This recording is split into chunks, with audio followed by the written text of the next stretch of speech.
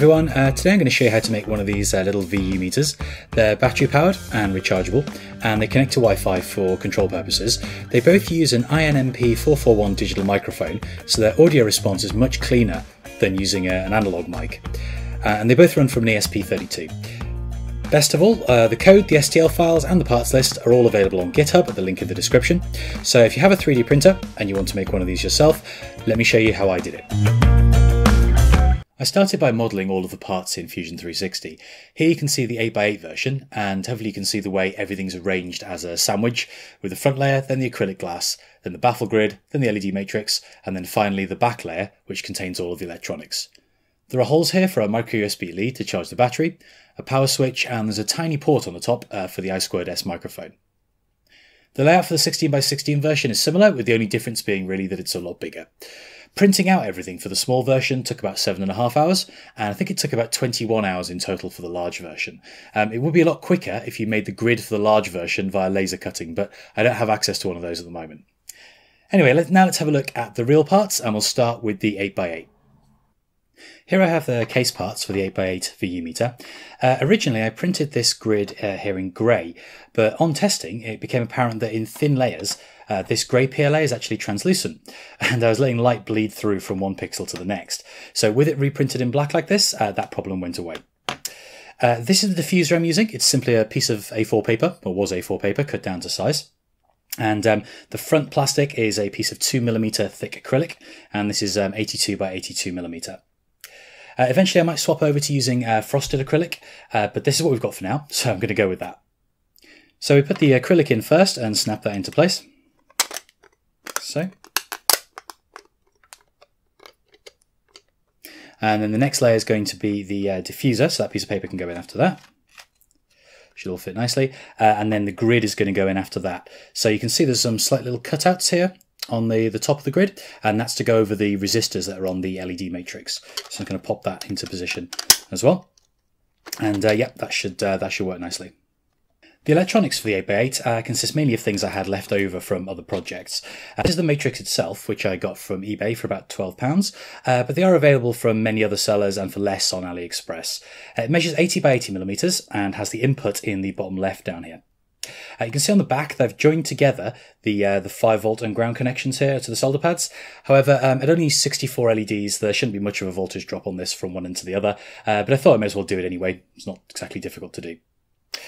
This board here is a 2A combined battery charger and 5V boost circuit. What this does is it takes 3.7 volts from the LiPo battery and makes that usable by the LEDs. Now this module must have a battery connected to it in order to function, and it's vital that you set this up and adjust the voltage output using this little potentiometer here before you connect other components to it, because otherwise it could output more than 5 volts and damage them. We also have a power switch here and a LiPo battery. And this is the most important part, which is the INMP441 MEMS microphone. I'll try and get that to focus there for you. Although this microphone is much more complicated to connect up and sample from in the code than the analog mics, the payoff for that is that it's incredibly clean in its output and much better, much nicer to use than any other analog microphone I've used previously.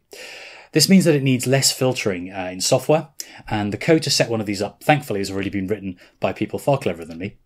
On the screen now, you can see how everything is connected together, so pause the video here if you want to take a look at that.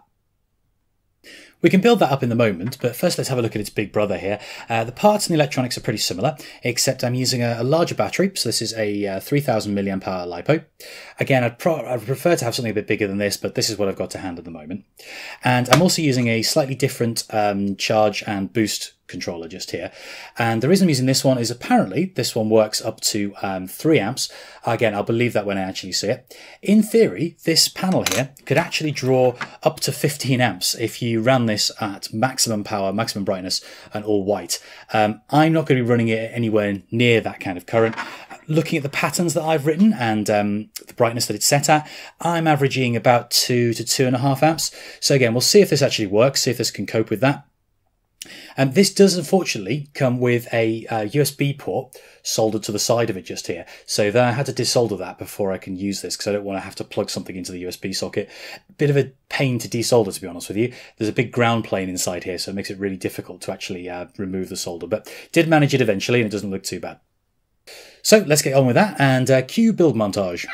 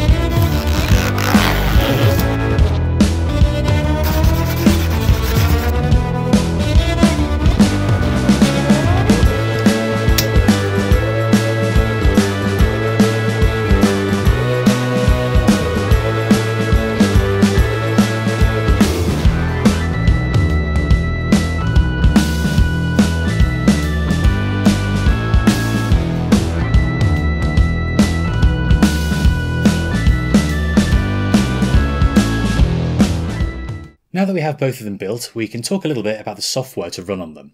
Now here you have two main options, either my code, which you can find at the GitHub link in the description, or you could use the sound reactive fork of WLED, which is maintained by Andrew Tulin, which is also linked below.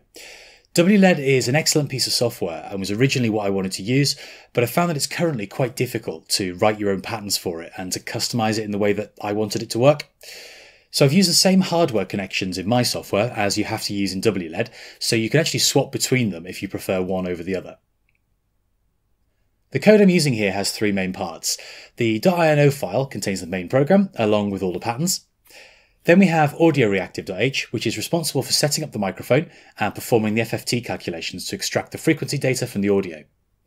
Now this code has been borrowed, to use a nicer term, from the sound reactive WLED fork. I really hope Andrew doesn't mind me doing this, but it would have been silly of me to reinvent the wheel when those guys have already done such a good job. Finally, we have webserver.h, which connects to a local Wi-Fi network to enable control of the VU meter. I decided to do it this way rather than have the ESP broadcast its own network, as I'll mainly be using this in the house and I don't want to disconnect from my main Wi-Fi to control the VU. I'll also sometimes want to use it outside the house, and so for this use case I've added a secondary set of credentials, which in my case I'll set to the hotspot on my phone.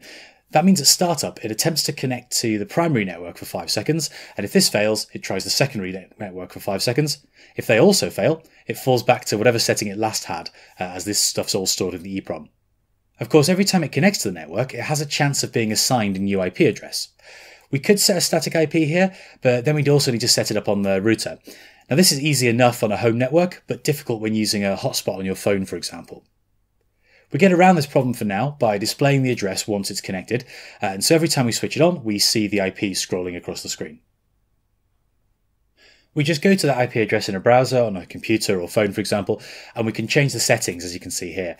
We can cycle through the patterns, set the pattern to auto-change every few seconds, and adjust the brightness, gain and squelch. Brightness is fairly self-explanatory, but gain and squelch are related to the sensitivity of the audio input. So increasing the gain increases the sensitivity, but if you set this too high, you might notice the microphone picking up background noise. And in this case, we can increase the squelch slider to reduce those low-level noises. To implement the controls, I've used WebSockets for two main reasons. Firstly, it allows simple two-way communication between the ESP and the web page. So for example, the web page can show you whether automatically changing the pattern is active or not. Secondly, it also allows two devices to be connected simultaneously, and if the settings change on one, they seamlessly update on the other. So you can see here I'm using Chrome and Firefox, and as I change the settings on one, it updates on the other one automatically. This method of control is not perfect, but it works well enough for my needs. Ideally, there'd be a captive portal to log into where you can enter the network credentials, then it automatically connects to that SSID. I'm absolutely not an expert on this web stuff, so if anyone wants to make the necessary improvements there and submit a pull request on GitHub, I'm happy to have a look at merging that. So any downsides to these devices other than the aforementioned faffing with Wi-Fi? Well, the main downside here I think are the charge boost boards. They both draw some current whenever the battery is plugged into them, regardless of if the power supply is switched on or not. And this means that you must use batteries that have over-discharge protection, as I don't really trust these boards to do that for me. Also, the larger 16x16 matrix really doesn't last very long on a 3000 mAh battery, maybe a couple of hours tops. I think I'd be better off getting a 7.4 volt LiPo and using a buck converter to reduce the voltage down to 5 volts instead of boosting it up. If you want to make one of these yourself, the code and STL files are in the GitHub repository at the link in the description, along with links to the sound reactive fork of WLED should you wish to install this instead. Remember, if you're happy not having it battery powered, it's somewhat cheaper to make, and if you do make one, please let me know in the comments below. Thanks very much, and I'll see you next time.